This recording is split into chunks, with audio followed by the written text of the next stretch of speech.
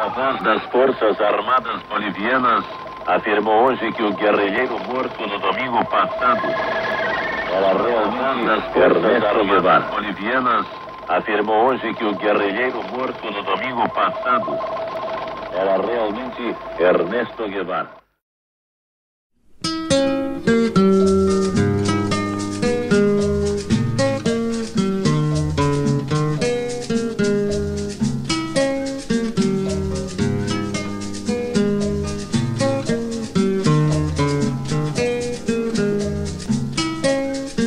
It's after the hero dies that the legend is born.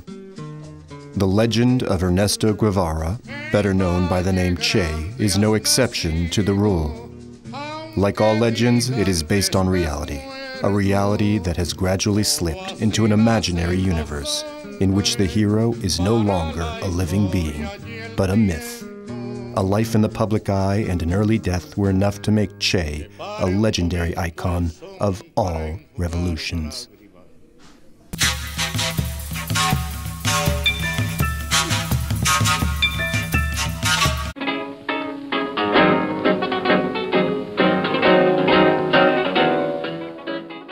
Il a eu une enfance, effectivement, une enfance bourgeoise, mais pauvre. He had a bourgeois yet poor childhood. His parents were very much what we'd call today bourgeois bohemians, ahead of their time. His father was somewhat of an eccentric and an anarchist, and his mother was brought up by nuns. So the family was really very bourgeois, yet they didn't have a great deal of money. They left to set up home in the Sierra de Cordoba, an arid area in the middle of Argentina, on account of their eldest son's asthma. His name was Ernesto. He wasn't yet Ernesto Che Guevara. He was a very puny, skinny child, and he never went out. His mother used witchcraft to try and save him, as medicine was not enough. She would search for black cats and lots of other things that she'd put in his bed. And then, at the age of about 5 or 6, they'd say, "He's done for. We might as well let him go." His sister told me that they let him go like a bird from his cage. And instead of falling from his cage, he managed to fly. He took advantage of life. He did sports, rode horses, and started to shoot and swim. He was so tenacious and had such strength that he dominated his asthma. You have to understand the place asthma occupied in his life. He was living on extra time because the asthma almost killed him when he was very small, and all his life he suffered terribly from that. So by dominating his asthma, he became someone with extraordinary tenacity. While he was in secondary education, he moved in high society circles, even though, again, he didn't have much money. But his parents were so well known that he always had lots of invitations everywhere. And then, when he'd finished his secondary studies, he returned to Buenos Aires, where he plunged himself into studying medicine. Before he'd even finished medicine school, he decided, along with an older friend who was older than him, Granado, to take a major trip around Latin America.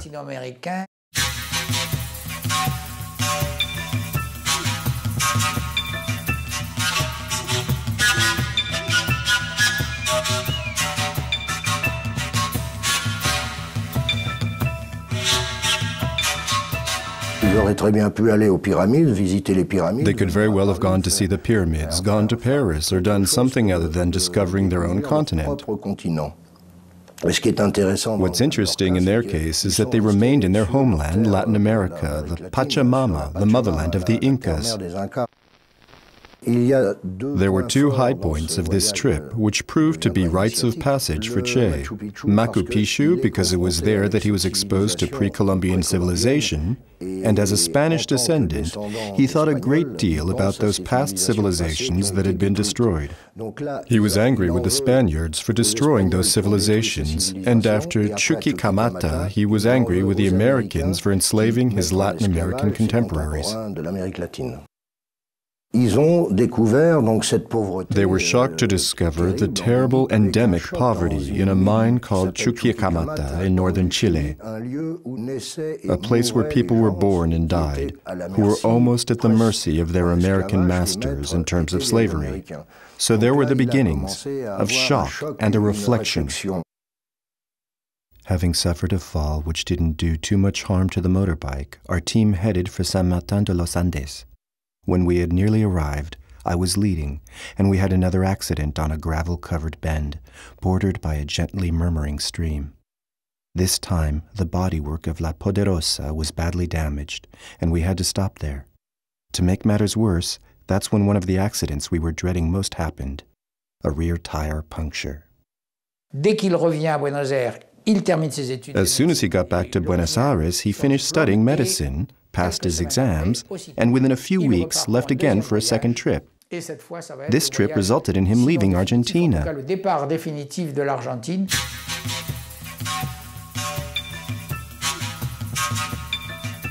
Il a connu une jeune péruvienne. He had gotten to know a young, politically committed Peruvian woman. She was rather plain-looking, but very militant. And she developed Che's sense of Marxism, which became very strong. At one point, he even intended to go to Mao's China, and very nearly went. But he stayed in Guatemala, where he witnessed American imperialism on a very real scale. In Guatemala, in 1954, a left-wing nationalist member of the army set up an agrarian reform, which was fought by United Food, a major American banana-producing company. This agrarian reform led to the toppling of Colonel Arbenz, which benefited the United States landing. Ernesto Guevara was there at the time and witnessed the landing of the mercenaries supported by the United States.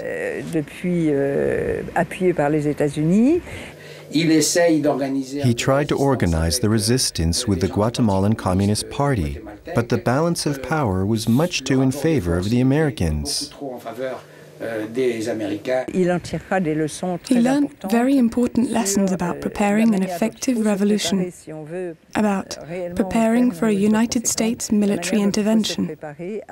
He learned about the need for training a popular militia. He remained in hiding for a month at the Argentine embassy in Guatemala, then organized his departure for Mexico, where he took refuge.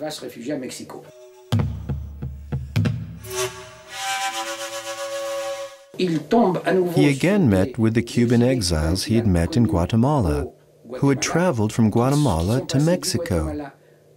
These Cuban exiles first introduced him to Raúl Castro, then a month later to Fidel Castro, who had been granted amnesty and had just arrived in Mexico.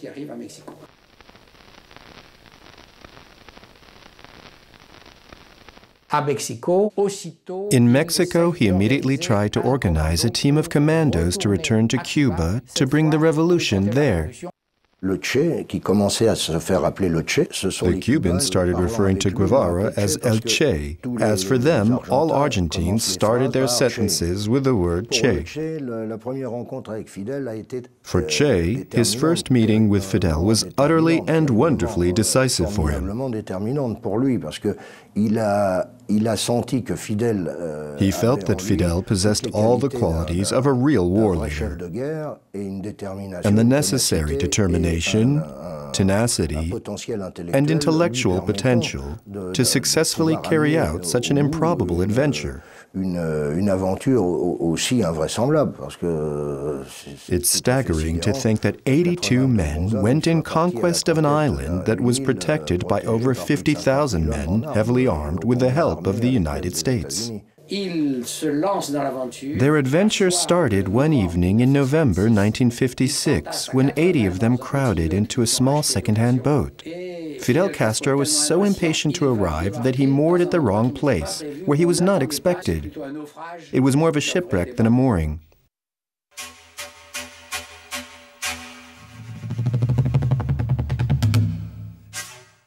Guevara est légèrement blessé. Guevara was slightly hurt, and at one point he had the choice between taking a bag of medicine and a box of arms. He couldn't take both, so he chose the arms. From then on, he declared that instead of being a doctor, he would become the revolutionary militant and the guerrilla he'd always been. Batista's air fleet was waiting for them. They were bombed, and there were many deaths, but they managed to escape with the help of people who were waiting for them. A dozen or more members of this expedition reached the Sierra Maestra, which is a small mountain with such thick vegetation, it was very difficult to spot them.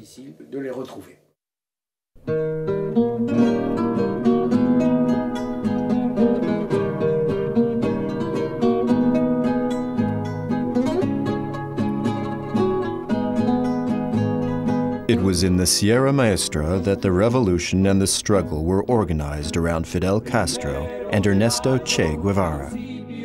Che became an emblematic figure of the revolution that Fidel Castro used to his advantage.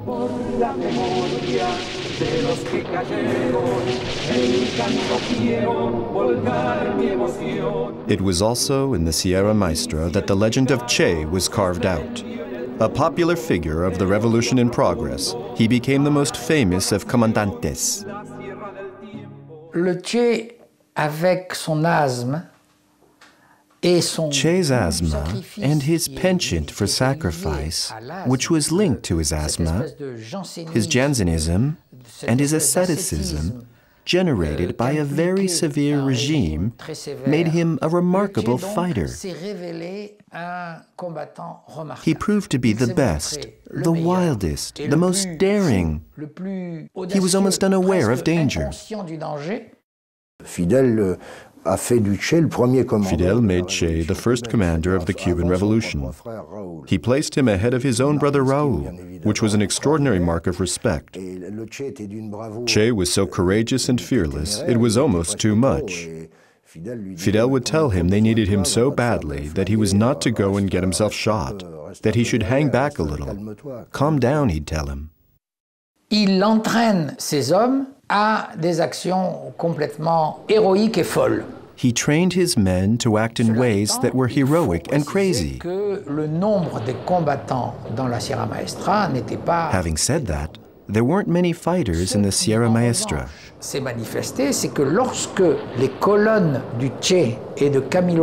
But when Che's columns and Camilo Cienfuegos' columns started up, they began to attract a certain number of poor peasants who joined them.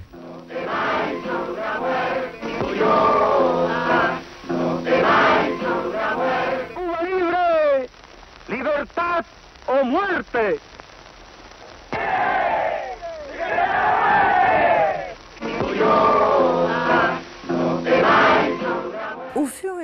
As time went on and the rebel army started winning military combats against Batista's army, it also carried out, in parallel, a very efficient and interesting policy in the mountains. The policy was led by Che Guevara and consisted of setting up schools in the Sierra Maestra mountains, and hospitals too. In reality, they were tents, but the peasants were treated there and taught to read and write wherever possible.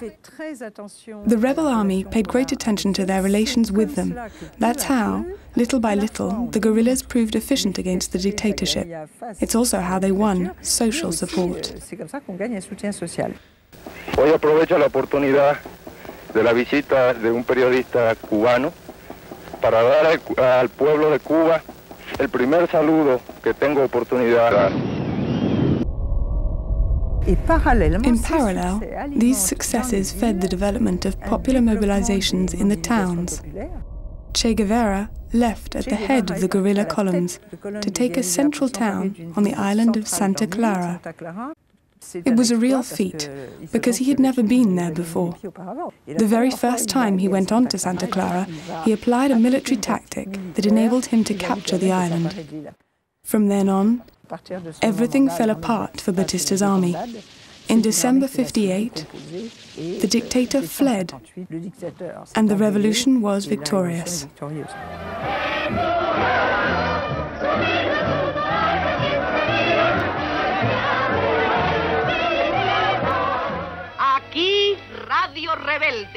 This is Rebel Radio from Cuba, an American free territory.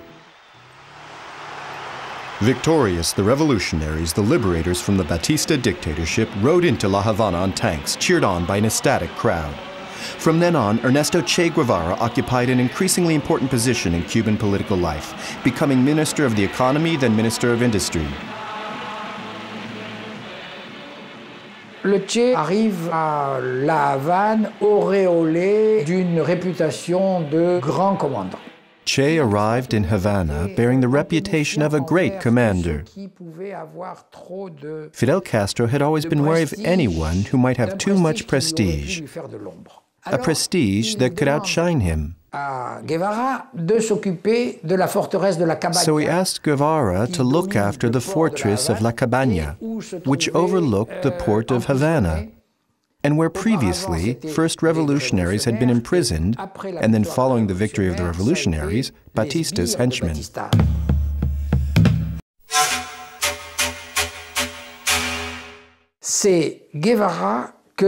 Fidel Castro charged Che Guevara with the task of organizing trials for the prisoners of Batista's regime. It wasn't just another episode in Che's history. It was probably the most indelible task he could have had.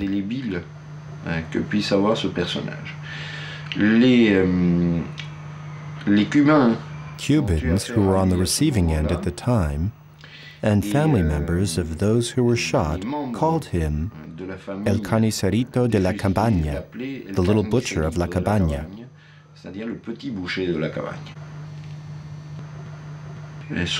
Under his orders, dozens of prisoners were executed following ridiculous trials lasting anything from a couple of minutes to an hour or two. People were shot in the night. He wasn't at all bothered if he was sent people who hadn't been tried in court. He was in charge of carrying out executions on those who had been sentenced. At first, they were people who had been involved with the Batista regime or involved with repression, but soon it was counter-revolutionaries. That resistance fighters are violent, in my point of view, is legitimate. From the French point of view, it is also legitimate, because they are always singing the praises of Jean Moulin and the other resistance. So violence by resistance fighters is one thing, but when you're in power, shooting 300 people is a crime.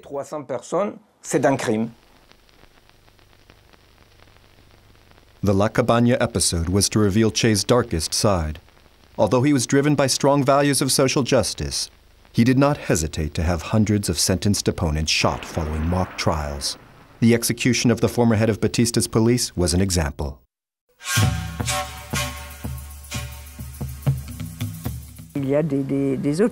Some authors claim that Fidel Castro was already a communist, but I don't think he was. Guevara, on the other hand, had a real knowledge of Marxism, but without having been a member of any communist party. There is not communism or Marxism in our ideas. Our political philosophy is representative democracy and social justice in a well-planned economy. Fidel Castro still didn't know whether he'd become communist or Marxist. He became Marxist, particularly on contact with Che during the Sierra Maestra, and he asked for the support of the Cuban Communist Party, because the Cuban Communist Party was organized on a vertical discipline system, which was not the case with even Fidel Castro's troops. From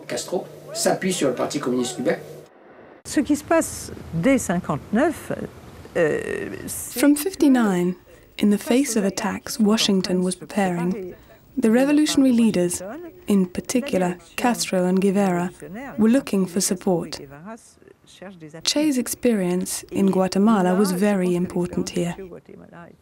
They were looking for support in the face of what they quickly understood was going to be a swift and inevitable break with the American government. And they were to find this support in Moscow.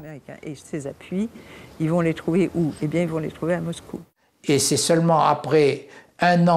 was only after a year of diplomatic, economic, and political guerrilla tactics with major U.S. companies that the veil was lifted, and Castro declared himself a friend of the Soviet Union and a partisan of a system of collectivist socialism that the Americans very quickly branded communist.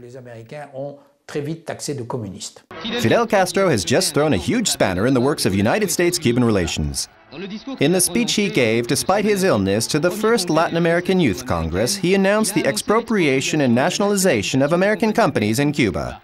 This decision will affect businesses such as the Cuban Electrical Company, ESO Standard, and Texaco, which are worth $1 billion. This marks a new episode in Cuban-American tensions.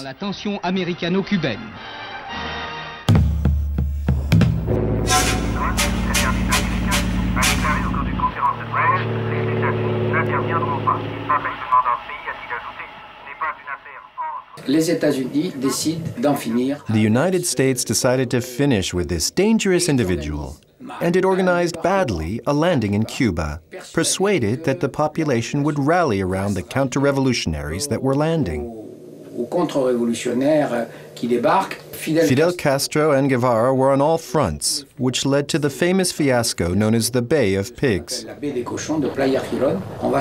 U.S. realized it wasn't quite that easy to get rid of Fidel Castro. And Fidel Castro, from then on, deliberately turned towards the Soviet Union to ask for their support.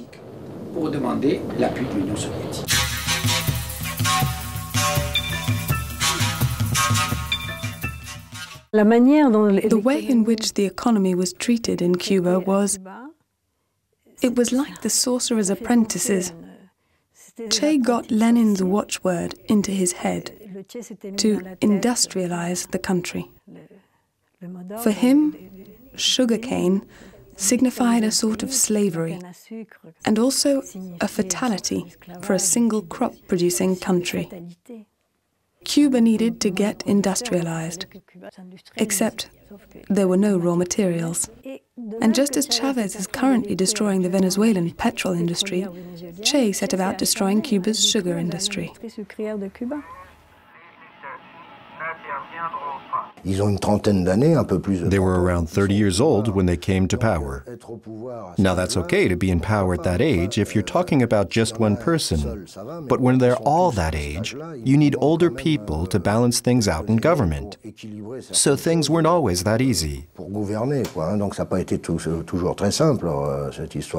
He became an economist overnight, although he was more of a poet, more of a Don Quixote than the owner of a bank. It wasn't easy for him, but he gave it his all. This unbridled revolution that so exasperates the Americans confuses the Soviets. They who claim to be experts in matters of revolution are discovering a new country with a Cuban fantasy, in the face of their fever and their way of putting the cart before the horse. In less than 2 years, Cuba has become more socialist than Russia. After agrarian reform, urban reform, and nationalizations, the Cubans have now decided to make 1961 the year of education. One of the first results of his reforms was that the Cuban peso, which was previously worth exactly $1, lost all its value.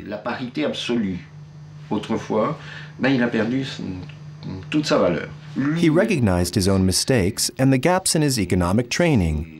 But all of a sudden, he himself started to theorize. He signed the banknotes Che, which was part of the poetry and the romanticism of his history, but it was done very seriously. Che didn't joke around. There was major debate over the principles that had been adopted in the Soviet Union and those that he was developing. The debate was one of material stimulus versus moral stimulus.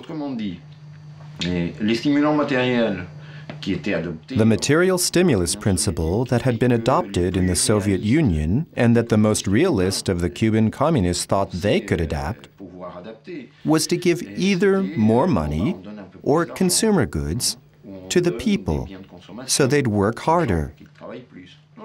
Che disagreed, arguing that people should simply be given moral stimulus. That's what moral stimulus meant. They'd be given a little pennant or medals to show they were avant-garde workers and that they were leading the first free territory of Latin America. Of course, it didn't work.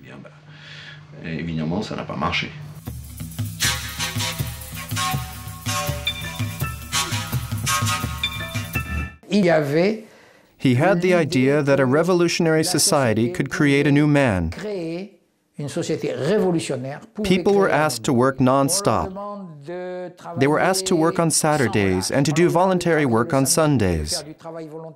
They were asked to be impeccable from a moral and spiritual point of view. They were asked to be incorruptible. He demanded that Cubans do this voluntary work. Many of them didn't enjoy going to their voluntary jobs because they already had their usual jobs, and it meant that in their moments of rest, on Sundays or in the evenings, they had to go and work for the country as well. So it was not always well perceived. But Che, as usual, set the example and engaged in the necessary physical effort. He didn't work for himself at all, but worked for others. He believed in what he was doing because it was a utopia. He made the famous, marvelous statement, "Let's be realistic, demand the impossible," and that was his dream. But he saw it wouldn't work during the invasion when he arrived in a village and said, "I forbid you to drink and play the national lottery." It created such a rumpus. People said, "Who does he think he is? Tell him to get lost." So he saw it wasn't working. That's why Che's new man was the death of him.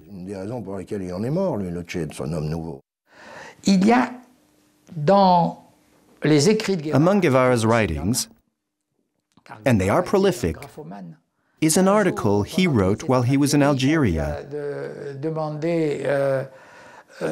He was asked to write a piece for a revolutionary magazine, a left-wing Uruguayan magazine called Marcha. The long article he sent them became a revolutionary work and was used as a sort of Bible by many revolutionaries throughout the world. The article was called Man and Socialism in Cuba. To understand to what extremes a revolutionary can go, you just have to analyze this text, which is full of exaggerated lyricism and unconditional sacrifice. The asthmatic leader was prepared to sacrifice everything, and he demanded that others do the same.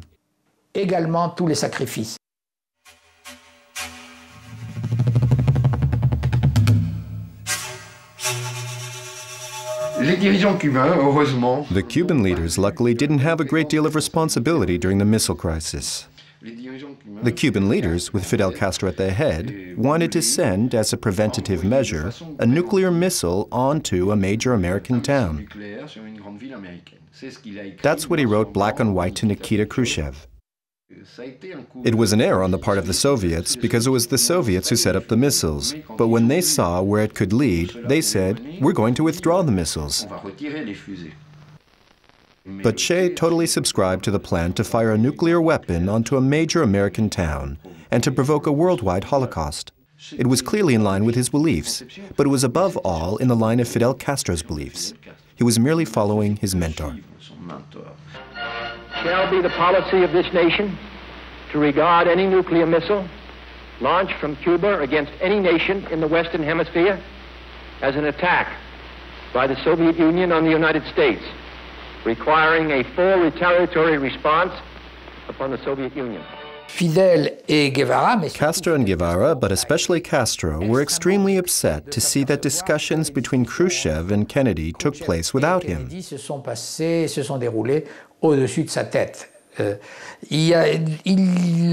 As a result, relations became more stilted with the Soviet Union. From that moment on, the Cuban economy started to take a downturn. and had to count on economic aid from the Soviet Union and Eastern Bloc countries. L'Union soviétique et des pays de l'Est.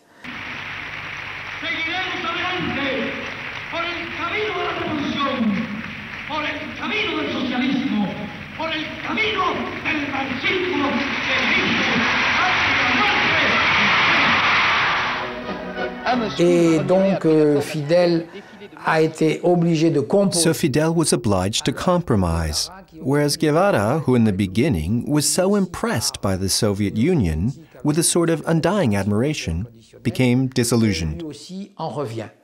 Et il va y avoir une différence sensible mais A lente. clear but gradual difference developed between Fidel and Che, until Che, who was the spokesman of Cuba, launched into a diatribe against the Soviet Union, or almost against Soviet imperialism.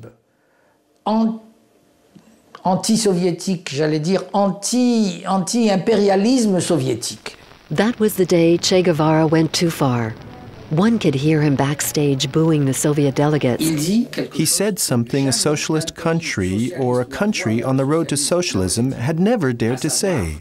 Les pays socialistes That socialist countries had a duty to pay, in arms and resources, third world countries seeking freedom. du tiers-monde qui veulent se libérer et non pas de They shouldn't sell arms, as was the case for the Soviet Union and the Eastern countries. soviétiques et les pays de l'Est qui vendaient des armes. Once back in Cuba, Che's trust turned to suspicion. When he finally met with Fidel Castro and Osvaldo Dorticos, the Cuban president, he kept his head lowered. Behind the smiling facades, the tension was palpable. Castro tried to make contact with him, with the son he disappointed, but Che looked away under the weight of the mute accusation. À partir de ce moment-là, From that moment on, Guevara disappeared totally. It was Guevara's last public appearance, and from that point on, Guevara understood that he no longer belonged in Cuba.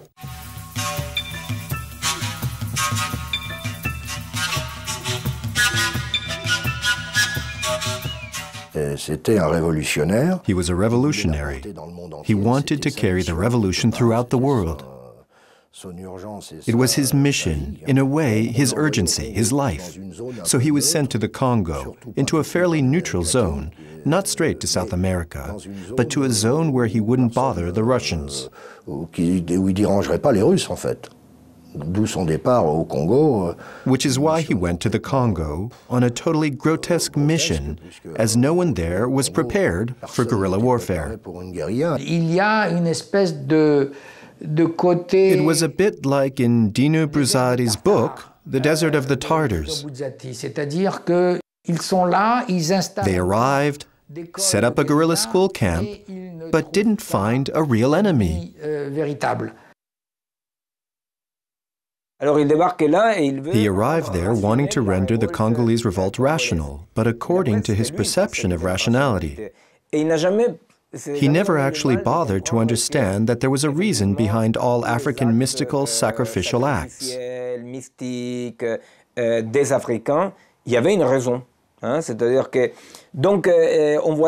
So you can see his great will, his very dangerous side, because he thought he was right. He thought he could behave however he wanted. Il y a quelques escarmouches. There were a few skirmishes, and finally the Belgian Rangers, helped by the Americans, who had informed them, cornered them. They realized that the only solution was to escape, that this guerrilla war had not served any purpose. N'a servi à rien.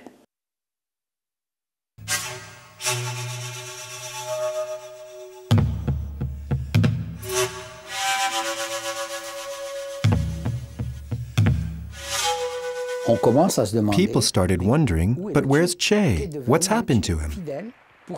To get rid of the problem, Fidel was to do Guevara a disservice. Deliberately or not is still a matter of debate. In October 1965, he gave a public reading of a farewell letter that Che had left him. Vamos a leer una carta, aquí de puño y letra, aquí transcrita a máquina.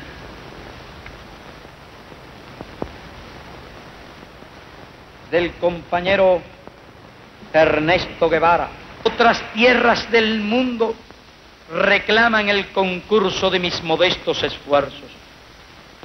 Yo puedo hacer lo que te está negado por tu responsabilidad al frente de Cuba. Y llegó la hora de separarnos. Sépase que lo hago con una mezcla de alegría y dolor. Aquí dejo lo más puro de mis esperanzas de constructor y lo más querido entre mis seres queridos. Cette lettre disait des choses un peu bizarres. The letter was rather strange in parts. It stated that Che formally resigned his positions, posts, and ranks, and his Cuban citizenship.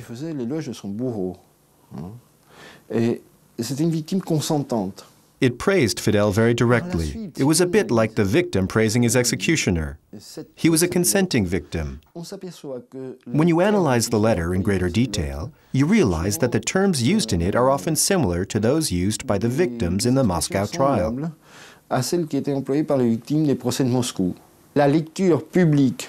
The public reading of this letter condemned Che to eternal exile.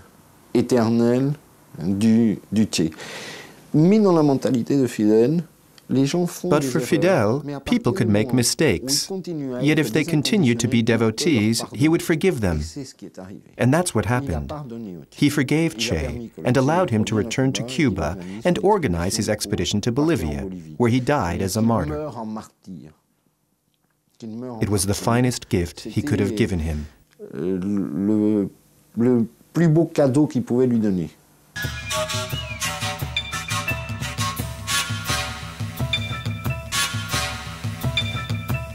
With Fidel's support, he formed a team of commandos of 16 people, 17 including himself, from executives of the Cuban Communist Party, previous ministers, deputy ministers, etc.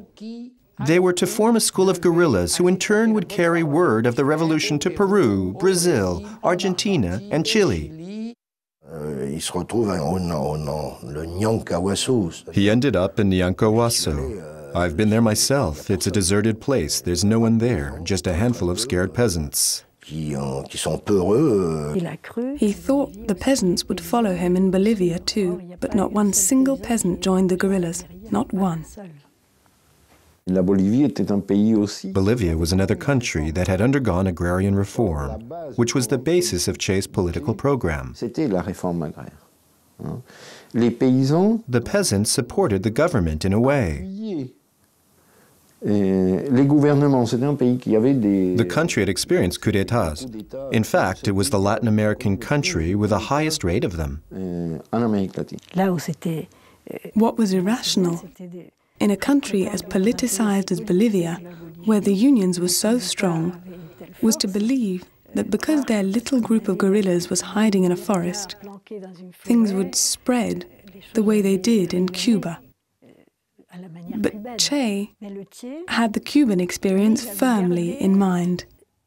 He had arrived in a country he didn't know, nor did he ever know about all the previous political work that had been done by Castro in Cuba.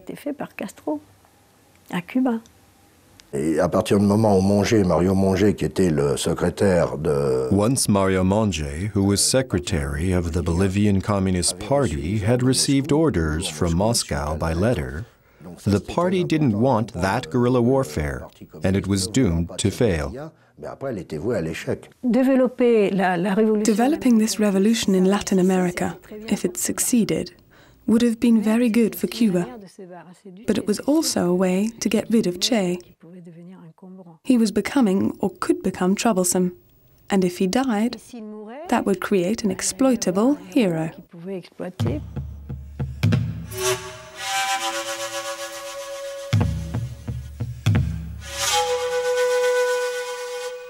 The CIA knew he had been in the Congo and quickly understood he was in Bolivia, which they became certain of when Debré was caught with the Argentine painter Ciro Bustos. It was only when the presence of the small expedition was picked up by the Bolivian army and by CIA agents that Che's guerrillas were forced to move la guérilla a été obligée de faire, que la guérilla du Che a été obligée and they started to circulate in the region, a region they didn't know, where there was practically nobody to convince, since it was the desert. It was an extremely hostile region. And between December 1966 and October 1967, they were like guerrillas without an enemy. They didn't try and enter into contact with enemies. And when they did look for them, they didn't find any, until the day they got denounced by peasants. Their destiny was sealed. It was over. I think things were over the moment Moscow told Monge to let Che get bogged down in the matter, to leave things alone, not to get any more guerrillas, not to seek out the guerrillas from the other side. Then things were played out on the ground. It was over. I've been there. It's bare. There's nowhere to hide. It wasn't easy. They were extraordinary all the same, hiding in the ravines. They held out as long as they could. How did Che let himself get caught alive? It's said that his gun was broken. He most probably gave himself up. In my view, that doesn't make him a coward, but a human being. He was no longer a hero. He no longer wanted to be a martyr. He wanted to live. And he was convinced he was going to survive, because photos of him that had been taken immediately after his capture were circulated, in which Che was clearly alive. Also, Régis Debray and Ciro Bustos, the Argentine painter, were both on trial at Camiri in Bolivia, for which there was international media coverage. There was also government intervention on a worldwide level, including by General de Gaulle of France. When he was captured, Che thought he'd get away. He thought he'd get out alive. I think Che wanted a trial in which he would have developed all his theories and his profession of faith. But the Bolivians didn't see things that way. You have to differentiate between the CIA and the Bolivians. The CIA didn't want to kill Che. They knew that if they killed him, he'd become a martyr. The Bolivian military couldn't care less about that. The Bolivians had a prisoner like Guevara in their jails, they would have had a very significant political problem. If you remember what happened with Régis Debray, the international press made fools of the Bolivians. Then they decided to kill Che. Y se hizo una reunión de Estado Mayor para decidir lo que se iba a hacer con el Che. Esa decisión fue tomada en La Paz. L'ordre est donné de l'éliminer, il faut choisir. When the order was given to eliminate him, then they had to decide who would pull the trigger. They decided to give a present, a funny present, but that's how it was put to him, to a young sergeant, Tehran, on his birthday. They told him he could have Che. The guy went in but couldn't bring himself to pull the trigger, so he went off and had a few drinks, then came back and shot him. But it didn't work. So there was a guy from the CIA there, and he supplied the final shot. He was executed in the mountain village of Higuera and transported by helicopter to Valle Grande, where he was laid out on a bench in a laundry. Che was dead. Che's body was put on public display like a trophy. People came to see the corpse of the infamous revolutionary. These images were to tour the world.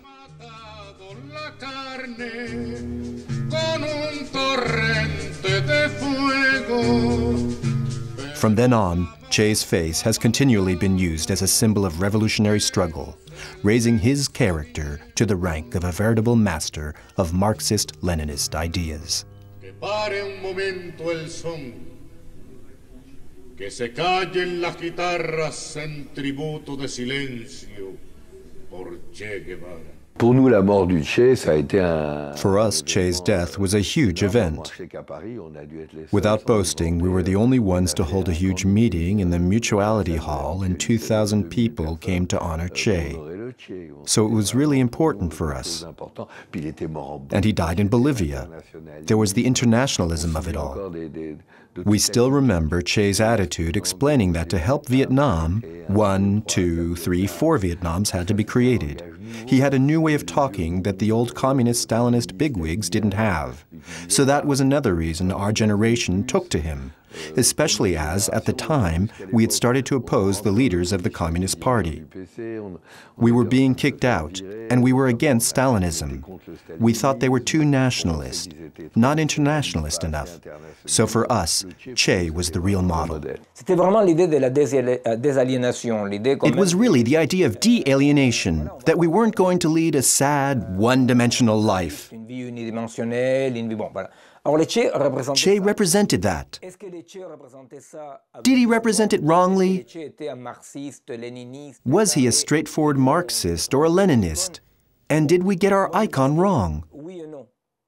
Well, yes and no. From what I know about Che's character, I think he was rather inflexible. But that's his personal life.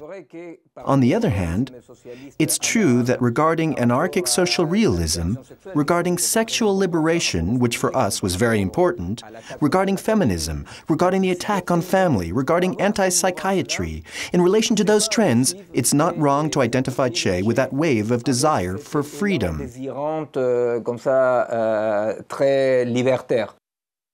It's a myth that he himself tried to create from the beginning.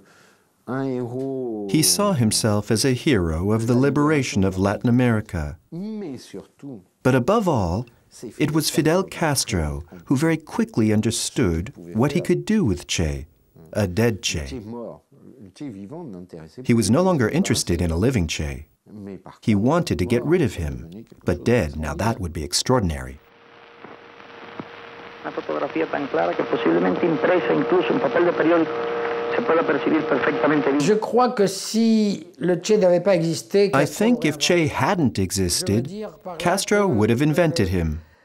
Le Che a rendu infiniment plus. Che was far more useful to Castro dead than alive. Mort que vivant.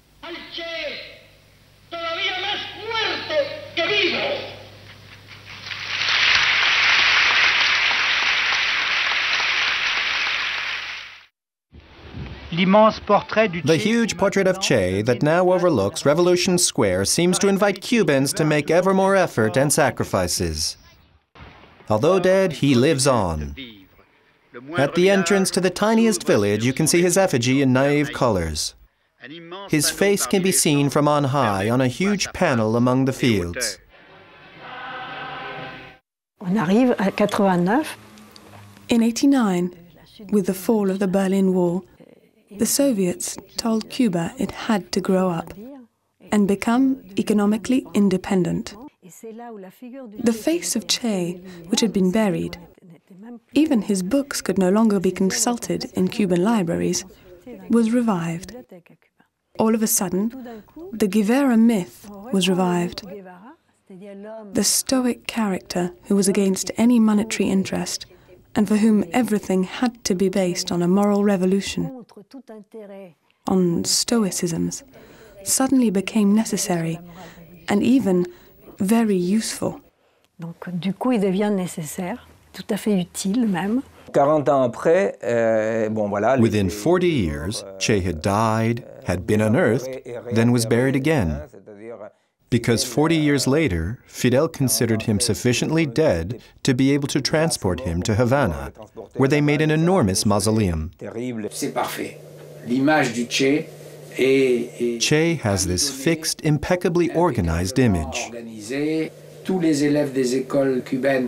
School children all over Cuba start their day reciting Seremos como el Che, We will be like Che. We can transform Che into an icon, a hero of the revolution. 3 peso notes are printed, recalling the era in which Che was president of the Central Bank of Cuba, etc. We sell T-shirts, key rings. There's a whole worldwide market, even a Che lottery.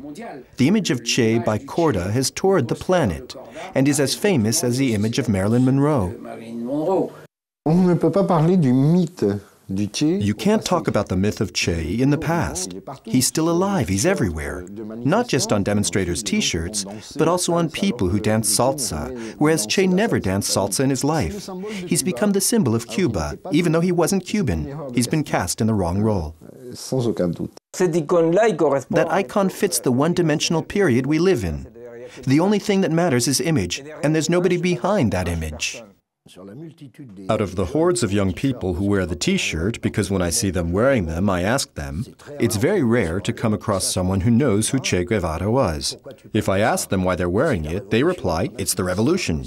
If I ask them what revolution is, they answer, stirring up shit. It's not very thought out. In -- people lived with portraits of Mao, Lenin, Marx, Trotsky, and Stalin. Their reference was the 1917 Russian Revolution. Today, if you look at young demonstrators in Paris, Berlin, or Rome, one portrait still remains, Che. And for the good reason that he embodies so well the idea of revolution, internationalism, and a refusal of bureaucracy, which for me are really good values, very fair. These values are so good, in fact, that as usual, capitalists try to trade on them. And you can now see Che all over the place, but I hope that'll backfire on them. The legendary portrait taken by Cuban photographer Albert Corda, representing Che in a Christ-like way, has toured the planet. Andy Warhol made it even greater, using the same style as for Marilyn Monroe, 2 icons among so many others who died young. A veritable icon of the revolutionary idealist, Che has become the symbol of struggles all over the world. His determined involvement and the consistency of his ideas has made Che the only figure that today embodies the ideas of Marx, because even if Ernesto Guevara did commit violent, not necessarily legitimate acts, his romantic guerrilla image has banished them from our collective conscience.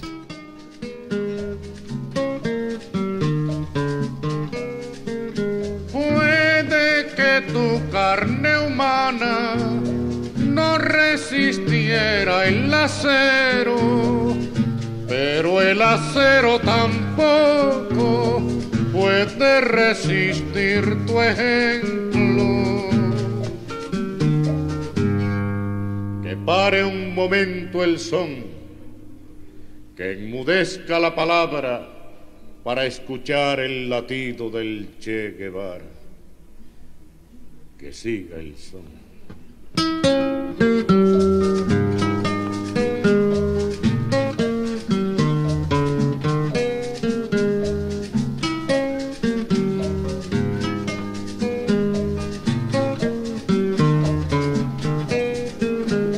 En Valle Grande has nacido, aunque digan que estás muerto.